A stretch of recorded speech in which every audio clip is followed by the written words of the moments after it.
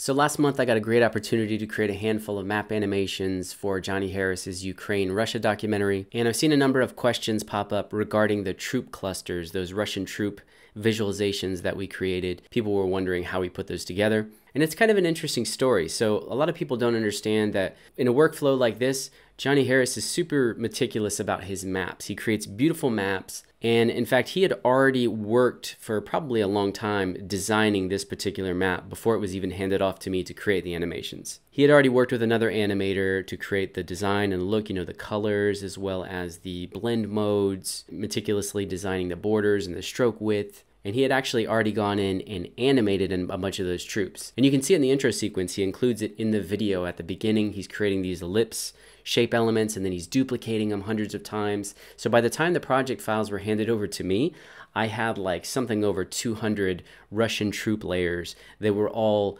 animated individually, like positions. We were working on kind of a deadline. I was worried that if he wanted any changes that I would be dealing with hundreds of layers. So I pitched the idea of creating these Russian troop clusters with one individual shape layer using a ton of repeaters. So he was afraid that there wouldn't be enough variation. He was afraid that if we're animating one individual ellipse with a repeater, it was going to look too uniform.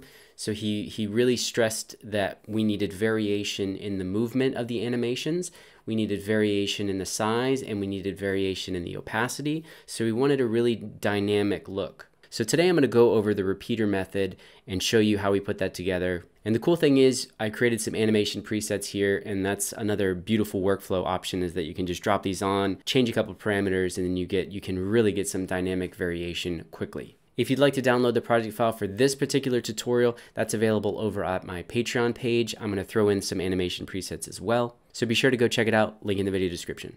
Speaking of Patreon, big shout out to my tier 3 patrons, Joseph Culligan, Mike and Sandra over on YouTube at FlumiPlus1, Samir Mahdi, and Tyson the Keymaster. Thanks again, folks, for making this video possible. Okay, so I'm here inside of Adobe After Effects, and I've set up this comp. This is Ultra HD 4K, has a duration of 10 seconds, 24 frames per second.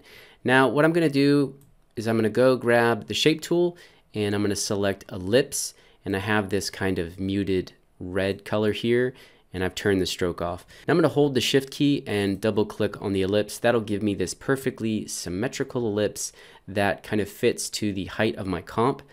And to change the size here, I'm going to open up ellipse path, and here I have size, and I'm going to bring this all the way down to like 50 pixels to make it real small. I'm going to zoom in here so we can see what's going on. And now I'll just rename this Troop Cluster 1. Now, the key here is repeaters. Not only repeaters, the real secret is to repeat the repeaters. And we're going to add like somewhere between probably 4 to 6 repeaters until I get a look what I want.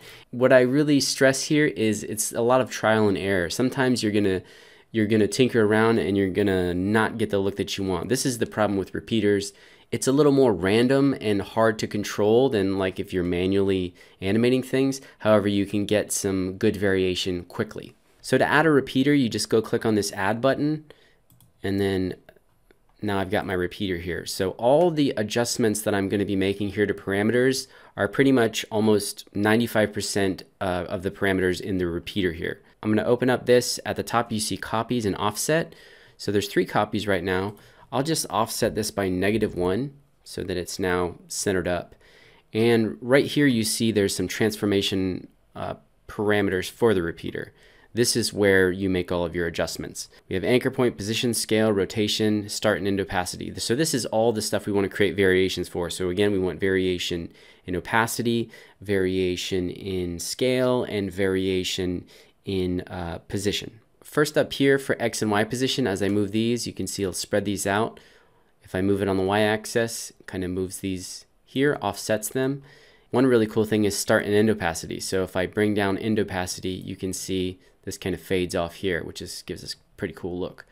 I can change the scale as well. Now I'm going to grab the repeater, hold Control, and hit D, and now that's simply duplicated that. And let's go down here. Now that I have a second repeater, I can tweak the rotation. So I'm going to mess with this rotation here.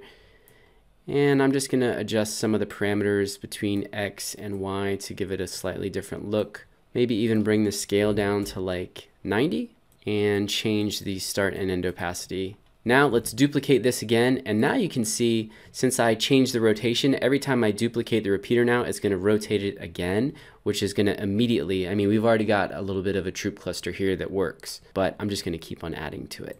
So now I can push these out a little. Let's rotate it back this way. You know, I'm just changing a few options here. Set the scale to maybe 110. Okay, let's duplicate it again. And again, it's all about variation, you know, just tweak it, play with it until you get something that looks good to you. And the cool thing is we're keeping this kind of centered here, which is what I want. See, and if you're not too careful, look, I rotate it a little bit. This is looking way too symmetrical. Look, all the lines are going this way. So you want to mess that up. You want to spin these around and really give it a different look here. Okay, so I've got something here. Now, so let me show you what Johnny was afraid of. He was afraid I was going to do something like this. I was going to go, and now I can grab the master position of this layer, and let's say we want to move it, we want to have it slowly, you know, moving across a border here. So if I just grab the position and I keyframe it, you know, from left to right, look at what this looks like. It looks terrible because it's just like a block, like moving. So we need to keyframe some of the other parameters to really make them, we want to look like all of these little ellipses are moving at different speeds. So to really start to add some movement, I'm going to go to the repeater here. Let's go to the first repeater, open up the transformation properties, and position is really where you're going to see a lot of movement here. So if I just grab this X, check this out. Look how each one's moving kind of in different directions here. So all I need to do is quickly go through the position parameter of each repeater and add some subtle movements, and that's going to give you some real, you know, some real nice variation in movement. A quick way to do this is to go up here and type position, and that's going to bring up all these position parameters of all the repeaters real quickly. And now I can just go here and I can keyframe these all at the start, and then I'll go to the end and just start to add some, you know, like subtle stuff here. Doesn't have to be anything huge.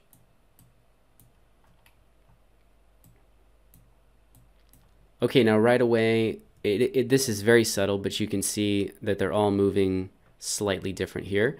So that looks a little better. We can spice it up even more. Let's add a little bit more movement here. Maybe make one a little more dramatic and fast. There we go. Now we got some more dynamic movement. You can also do this to rotation. So I'm going to search keyword rotation, and let's see what happens if I start to spin around.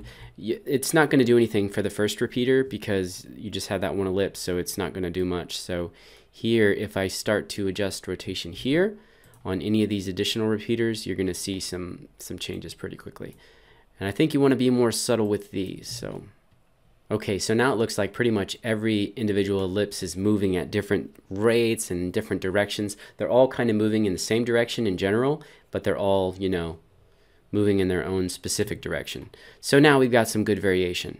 I could duplicate this repeater again and check out what happens if I animate this. So I can animate the anchor point, and that kind of moves these. So if I say, so let's say I want like a section to arrive, you know, like I want a big portion of these to, like, you know, be a little offset. What I can do is I can animate the anchor point, and let's move this back a little bit and then have it offset like this. And now a huge group of these are going to be moving at different rates here. And let's give these a really different look. So let's maybe, can even rotate these as well. And you can come up back to the ellipse path and you can change the size, and it's going to give you some, you know, let's say that these are just a little too big. We can bring these down, and then you can add some effects to it. So let's say I'm going to add my favorite effect of all time, Deep Glow. This is a premium plugin. If you want to get it, I'll put an affiliate link down in the video description. You can also go check out Saber. That's a free alternative. Let's turn the radius down and the exposure maybe down to like 0.6. And you can change the blend mode here. I could change it to add to give it some kind of crazy look. I'm pretty sure we did not do this for Johnny's video. Now check this out. I've got some real variation, and it's all in one layer. This still might be a little difficult to work with to make it look like if you're you know animating in and out. And if you want to stagger it even more, what you can do is now simply duplicate this And now you can go to like, you could go like to the master rotation and rotate it, offset it a little bit. And then you can come in here to the contents and you can start to just turn some of the repeaters off so that you get a totally different variation. And then let's just open up the position parameters here. And now we can just offset one, you know, by a little bit. You can stagger the keyframes, you can stagger the layers, however you want to do it. So now all I have are these 2 layers here, and that's amazing. I have all these crazy, you know, what is this, like 100, 200, I don't know. So to make it even more dynamic, I could add another 5 layers of individual, just single ellipses that I animate like Johnny animated. And then I have a total of 7 layers, but I've got like hundreds of ellipses here that look dynamic. So let's look at this one here. Let's just look at this troop cluster. So we have this troop cluster here. Now what I could do with this one, we could just grab all of this here, and then I'm going to go save animation preset. And I've already got some troop clusters here. Let's call this troop cluster 2. I'll just create a new comp here, and I'm going to delete both of these. And now I'll go back to effects and presets, animation preset, user presets. And right here I've got troop cluster 2. You can see I've already created some other ones.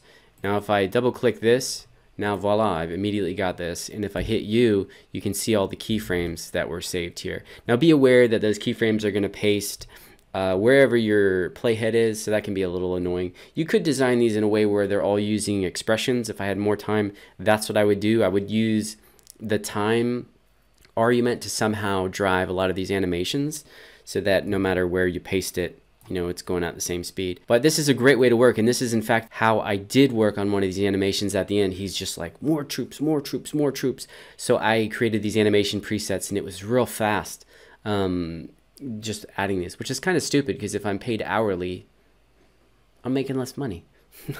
Oh, one other thing, if you're creating animation presets, you probably don't want this master position animation on there. You just want all the other keyframes. So you just want this movement so that when you apply the preset, it'll create a new shape layer, and then you can animate the position wherever you want it to go. So that would be something that you would apply later. Then you can pre-comp it and go crazy with it. In fact, if you really want to rig this up, if you're really serious about this, you would use a central graphics, the central graphics panel, and you could add a lot of the position and rotation parameters of each individual repeater.